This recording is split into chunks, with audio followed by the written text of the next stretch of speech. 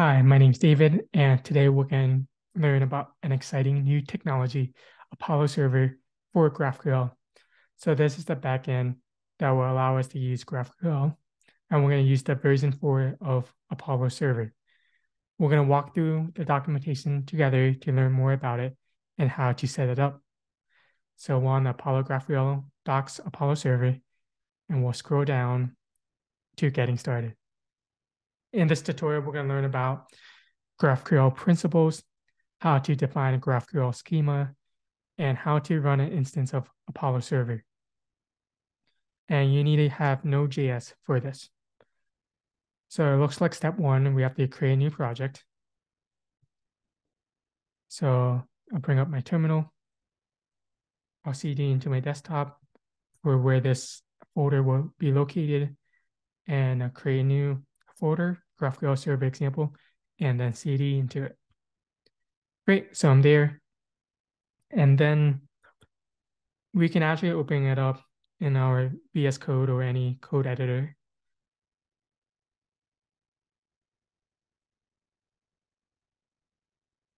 Great, and then we can bring up the terminal here, so it'll be easier to work with. Great, and then we can init the package manager. So we can just copy this, and it looks like they're using npm for this. Great, so now we have this package.json. Let me move up here. So now we have to do step 2 and install dependencies. So it looks like there's 2 of them, GraphQL, that allows us to use the logic for parsing it and executing the algorithms, and then Apollo Server. So we can copy this and install the dependencies.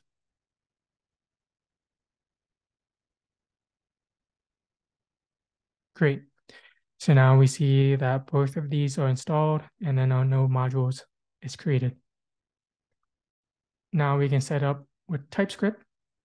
So we can create a src directory with the empty index.ts file. So we can copy this, run it, and we can see here we have a source directory and then the index.ts that got created. And now we can install the dependencies for TypeScript. So we can just copy this.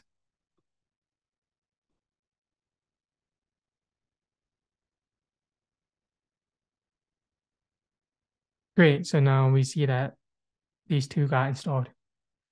Now we can create a tsconfig.json. And now we can see here that this is created. And inside of it, we can just copy this into it. Great. And now we have to replace the scripts in our package.json to configure to TypeScript.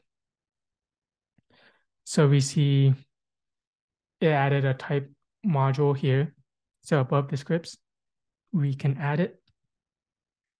And then copy this part to the scripts. And then it explains it here that the start.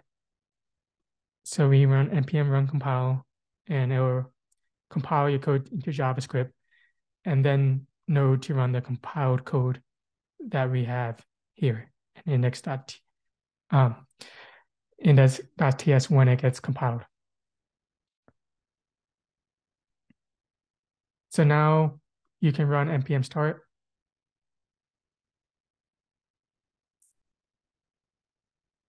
So now we're hitting this command.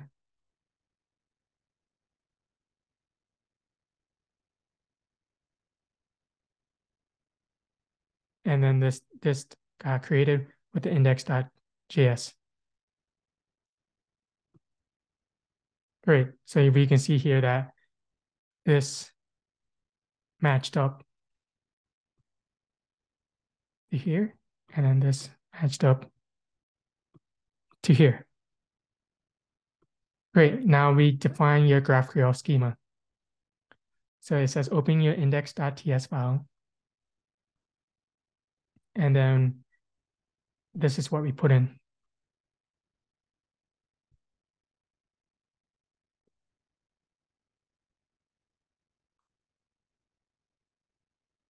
So we imported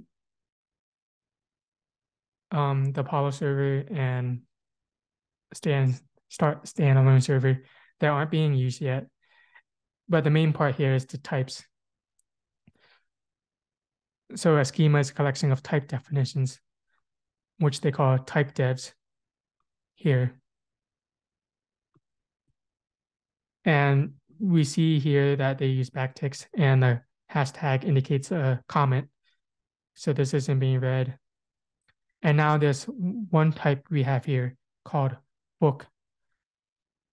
And just think of it as an object, a book object, and it has a title with that takes in a string, an author, not takes in, that is a string, and then an author that is also a string. So that defines the object of it or type of it. And now there's the query type. And that is all the possible queries we can do for this. So for the query type, we have one for books, and that will return an array of book here. So now we can move on to step 4 and define your data set. So this will be our books that we have for this app. Usually you would want to create your own database for this, but in this case, we're going to use it in memory by having it in our server. So we copy this, and we can paste it here. The main thing to note is that this book type is what this is. We see how this has title, author, and the strings are what these objects have. Now we define a resolver. So the resolver explains how we use that data set when executing a query. So we can just copy this.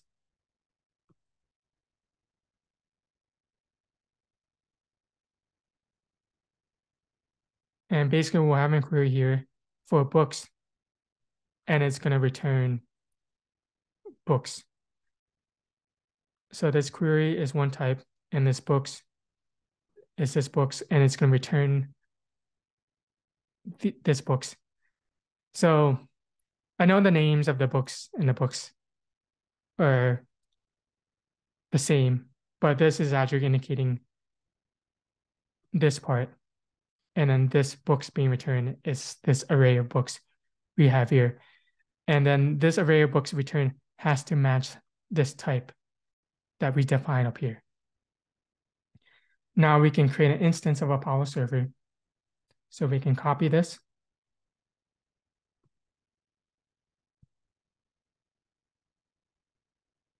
And now we create a server, and it creates a new Apollo server that takes in type devs and resolvers. So type devs are the types here, and resolvers are here. And now we create an Express app using this start standalone server that we have up here. So this new Apollo server comes from here. Start standalone server is here, and we'll have a port 4000 for it. Now we can start it. So we can copy here and run this in our terminal.